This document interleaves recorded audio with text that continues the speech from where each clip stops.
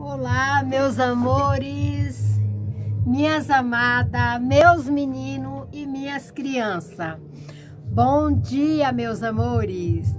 E aí, meninas, como é que tá de frio aí? Porque aqui tá um frio, tá congelando. Mas tá bom.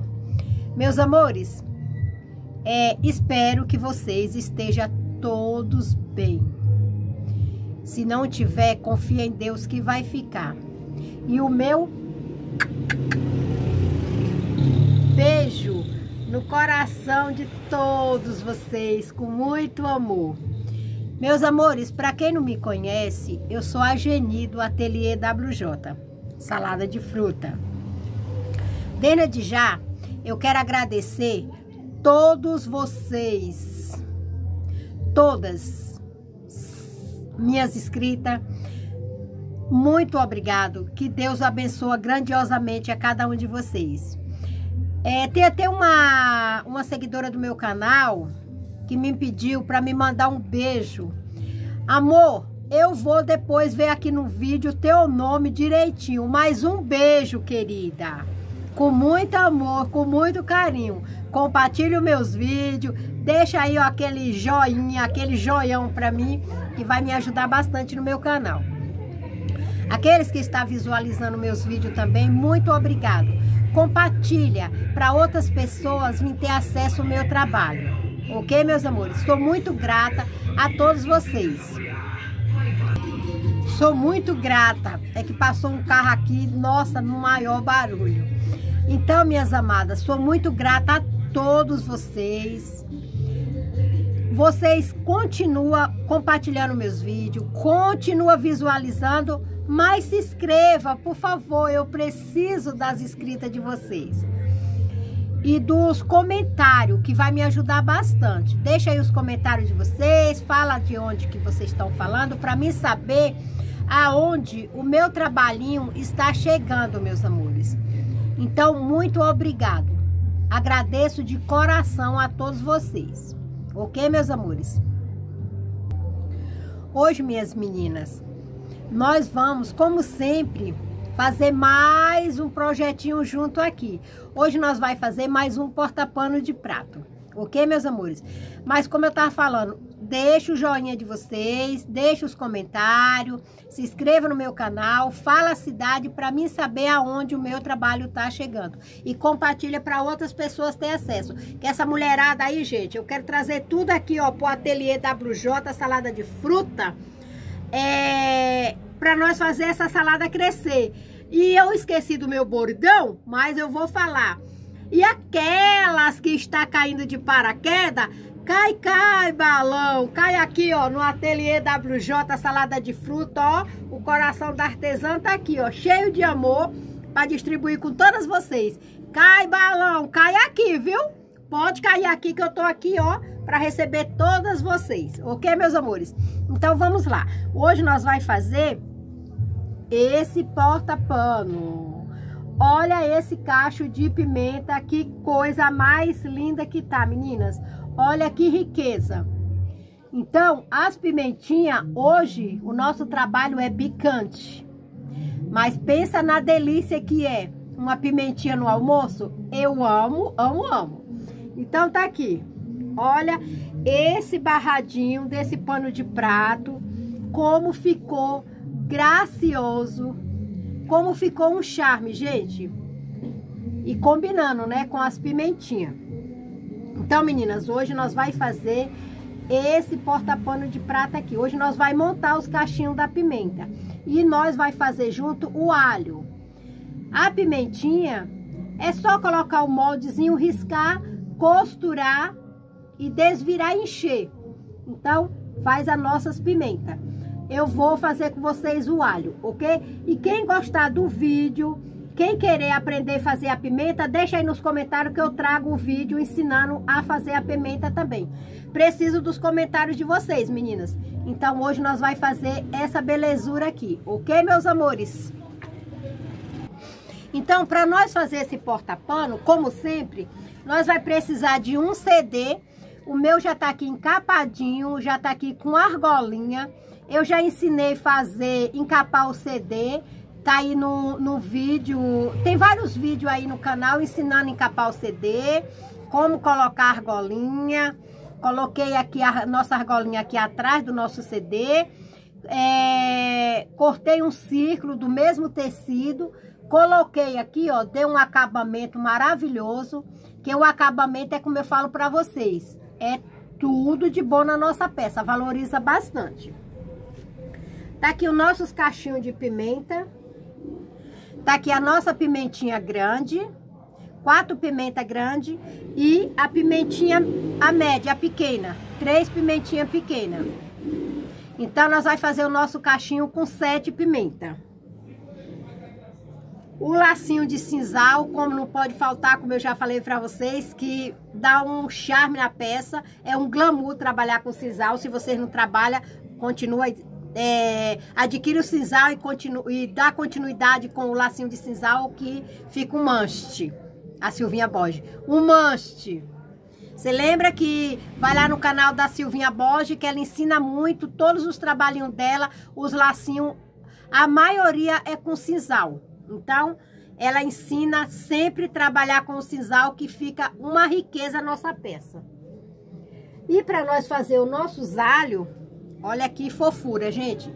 Não é se você não olhar direito, você pega para temperar sua panela achando que é o alho original, não é isso, meninas? Então, vamos lá. Para nós fazer o nosso alho, eu vou precisar de um círculozinho, eu vou mostrar aqui para vocês. Então, meus amores, para nós fazer o alho, esse tamanho aqui. Então, vai ficar desse tamanho. Para nós fazer o nosso alho, eu fiz um círculo de 11 centímetros. Um círculo de 11 centímetros de diâmetro.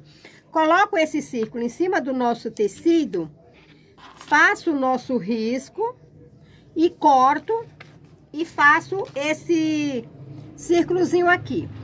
Aí a gente vem aqui, ó, pega a nossa agulha e faz aquele fuxico, como sempre. Vou pegar essa aqui menor. Então, deixa o nosso alhinho aqui de lado e vamos fazer o nosso fuxiquinho. Como que faz esse fuxico? É muito fácil, é só pontilhando. Então, eu gosto muito de costurar assim, ó, de fazer dessa forma, porque já fica um acabamento aqui nessa dobrinha do tecido. Então, faz isso aqui a volta toda, só fazendo esse movimento aqui, ó. Fazendo esse movimento para nós fazer o nosso alinhavo. Aqui a volta do nosso círculo todinho. Então, estamos terminando aqui o nosso alinhavo. Eu tô trabalhando com o tricoline. Eu gosto muito de trabalhar com tricoline. Mas pode fazer com outros tecidos. Tem gente aí no canal que ensina a fazer até com sacolinha de mercado. Eu não ainda fiz, mas fica lindo, maravilhoso. Pega aqui o nosso plumante. Eu gosto de trabalhar com esse plumante aqui bem fofinho. Esse aqui é o siliconado. Vamos encher aqui o nosso círculozinho de plumante para ficar bem cheinho. Trabalha, meninas, com a linha de pipa, porque a linha de pipa, ela é uma linha forte. Então, dá pra gente puxar e a linha não arrebentar. Então, fizemos isso aqui. Agora, eu venho aqui com a minha agulha, eu coloco aqui no meio. Aí, eu saio aqui, ó, no meio. Você está dando para vocês verem. Coloco aqui no fundinho e saio aqui no meio do nosso fuxiquinho. Da nossa bolinha, né? Fica uma bolinha depois que enche. Saia com a agulha aqui, aí eu volto aqui, ó, eu puxo bem aqui e faço isso aqui.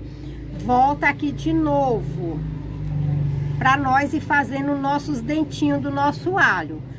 Volto pra cá, sempre puxando e coloco a agulha aqui no mesmo buraquinho. Ó, sempre puxando, que aqui nós vai fazendo os dentinhos do nosso alho. Não precisa ficar todos do mesmo tamanho, porque o alho, na cabecinha do alho, vem dente maior, vem dente menor. Então, os alhinhos vêm de vários tamanhos. Então, não precisa se preocupar com isso. mas vai puxando a linha, trabalha com a linha forte para isso, gente. Que é muito chato a gente fazer um trabalho, quando tá finalizando o trabalho, a linha quebrar. Ai, gente, pensa na chatice que é, né, meninas? Ó, fizemos aqui os nossos dentinhos do alho, então o nosso alho ficou desse jeito. Puxei aqui, volta a minha agulha aqui pro final, aqui pro fundinho, né? Vim aqui pra baixo, aqui agora eu vou fazer o meu arremate. Fiz isso aqui, tá o nosso alho pronto. Olha que fofura que fica. Agora eu vou pegar aqui, ó, um pedacinho de sisal, aí eu desfio ele assim, ó, vendo? Aí eu desfio ele, venho aqui, dobro ele aqui ao meio, faço desse jeitinho aqui. Aí eu venho aqui no meinho aqui, ó, coloco um pontinho de cola quente e venho aqui com o nosso sisal e coloco aqui, ó. Fica as nossas raizinhas do nosso alho. Vou dar uma refilada, pronto, tá o nosso alho pronto, gente. Olha que fácil, olha que fofura que fica o alho. Com esses alhos aqui, você faz várias peças. Você pode fazer o porta-pano só com alho, você faz peso de porta, você faz várias coisas, gente, que fica muito lindo. Então, o que nós vamos fazer? Nós vamos montar o nosso porta-pano. Primeiro, eu venho aqui com as pimentas, o nosso cachinho de pimenta, o maior. Venho aqui nesse meio aqui, coloco cola quente e coloco a nossa penquinha de pimenta, desse jeitinho aqui. A mesma coisa que nós fizemos os morangos. A diferença é que agora nós está trabalhando com pimenta. Lindo, maravilhoso. Tá aqui as nossas pimentinhas. Agora eu venho com as pimentinhas menor, coloco aqui também. Nossas pimentinhas menor, que dá um charme na nossa peça. Cola essas pontinhas de linha tudo para ficar bem firme. Olha que fofura que tá ficando isso aqui. Gente, é muito lindo. Olha só. Pano de prato, de frutas, de legumes, de pimenta, essas coisas é muito lindo. Enriquece muito a peça. Quando secar, é a cola, gente. Quando secar, você tira todos os fiozinhos que ficar. E aqui eu fiz no tecido, mas vocês podem fazer no feltro, ficar lindo também. Então tá aqui o nosso cachinho nossos cachinhos da pimenta já tá aqui, né? Agora o que eu vou fazer? Vou pegar o nosso lacinho de sisal, colocar uma colinha aqui. Esse vídeo é bem simples, bem fácil, bem rápido, só mesmo pra estar alimentando o canal e ver se você está aí, ó, deixando o joinha de vocês. Coloquei aqui o nosso lacinho de sisal. Agora eu vou vir aqui com o nossos alhos. Aí primeiro eu vou colocar um aqui aonde tá o puxador. Gente, fica muito lindo. E as mulheradas pira. Fazer que nem a Mari. Pira com esses porta-pano de prato, meninas. Aí vocês vai procurando o jeitinho de vocês ir colocando os alhos. Harmonizando eles bem direitinho, um do ladinho do outro. Para vocês verem quantos alhos vai caber aqui no seu porta-pano, aqui no nosso CD. Aqui eu já coloquei 3. Tá lindo, maravilhoso. Vou colocar um aqui no meio. Que vai ficar bem bacana, meninas. Olha que fofura tá ficando isso aqui, gente. A cara da riqueza. Agora, nessas falhinhas aqui, eu vou colocar um fuxiquinho branco. Nessas falhas, aqui no lacinho, eu vou colocar um fuxiquinho branco, que vai dar um charme mais maravilhoso ainda, meninas. Então, vamos lá com o nosso fuxiquinho e vou colocar ele aqui. Olha que fofura. Olha o nosso trabalho concluído. Lindo. Olha que peça linda. Uma peça que eu tenho certeza que é muito vendável. É porta-pano de prato. Capricha aí no seu que você vai ganhar uma extra maravilhosa para o seu orçamento de casa. Gente, venha fazer artesanato. O artesanato, ele agora tá bem valorizado. O YouTube tá cheio de menina e menino fazendo artesanato. Por quê? Ajuda muito o nosso desempenho da nossa mente. A gente passa o dia focado nessas coisas maravilhosas, não tem tempo de estar pensando em problemas, porque o problema tá aí, o mundo inteiro. A pandemia não acabou, só tá multiplicando. Graças a Deus que pelo menos tá tendo a vacina, as coisas tá se ajeitando, mas o vírus tá aí. Muito desemprego e o artesanato tá aí para nos ajudar. Então, por isso que eu convido vocês, menina, venha para esse mundo mágico, venha fazer artesanato, vamos ficar junto aqui nesse mundo maravilhoso. Esse, ó, eu coloquei o lacinho de tecido para combinar com o barradinho do pano de prato. Olha que lindo que ficou esse barrado. Esse aqui eu coloquei o lacinho de sisal, que como é que eu posso falar para vocês? Enriquece a nossa peça. Então tá aqui, todas ricas, todas maravilhosas, charmosa, uma cozinha aconchegante, um lar decorado com artesanato, gente, é maravilhoso. Então venha, venha, venha. Obrigado, meninas, de vocês aturar eu aí na casa de vocês de alguma forma, mas eu fazendo um trabalho lindo, maravilhoso, passando isso aqui pra vocês. Olha que barrada de pano de prato que ficou lindo. Ficou show de bola, gente. Então, isso é a cara da riqueza, gente. Vamos trabalhar, vamos fazer artesanato, vamos ajudar aí no orçamento de casa. Vocês, mulherada, que é dona do lar, cria seus filhos sozinha. Então, faz artesanato que vai ajudar bastante no orçamento. Dependendo do que você for fazer, coloca a criançada aí, ó, pra colocar a mão na massa e fazer artesanato com a mamãe.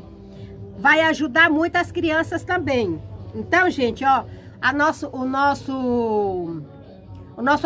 o meu objetivo é incentivar e ajudar vocês a criar peças lindas, maravilhosas. Às vezes eu trago o projeto, mas a criatividade é sua. Você usa aí a sua criatividade e monta as peças lindas, maravilhosas. Então é isso, meus amores. Espero que eu tenha trazido algo para agradar vocês. E vocês vai lá na caixinha de retalho e pega lá os retalhinhos que você tem. Vai fazer pimentinha, vai fazer alho e vai montar peças lindas, maravilhosas. Um beijo no coração de cada uma de vocês. Gente, muito obrigado. Venha, venha pro mundo mágico. Venha fazer artesanato. Eu confio muito em vocês, mulherada, que o artesanato vai ajudar muito vocês, assim como tá me ajudando, ok? Venha, venha, venha, gente. Vamos fazer pimenta aí, ó. Vamos apimentar o nosso dia aí, ó. Ficar bem apimentado, ok? Conto com vocês. Beijo. Muito obrigado. No coração de cada uma de vocês, com muito amor. Pede a Papai do Céu para abençoar as mãozinhas de vocês, que vocês vão fazer coisas lindas. Vamos encerrar o vídeo que já começou o barulho aqui do lado. Ok, meus amores? Tchau, tchau. Fique com Deus, meus amores.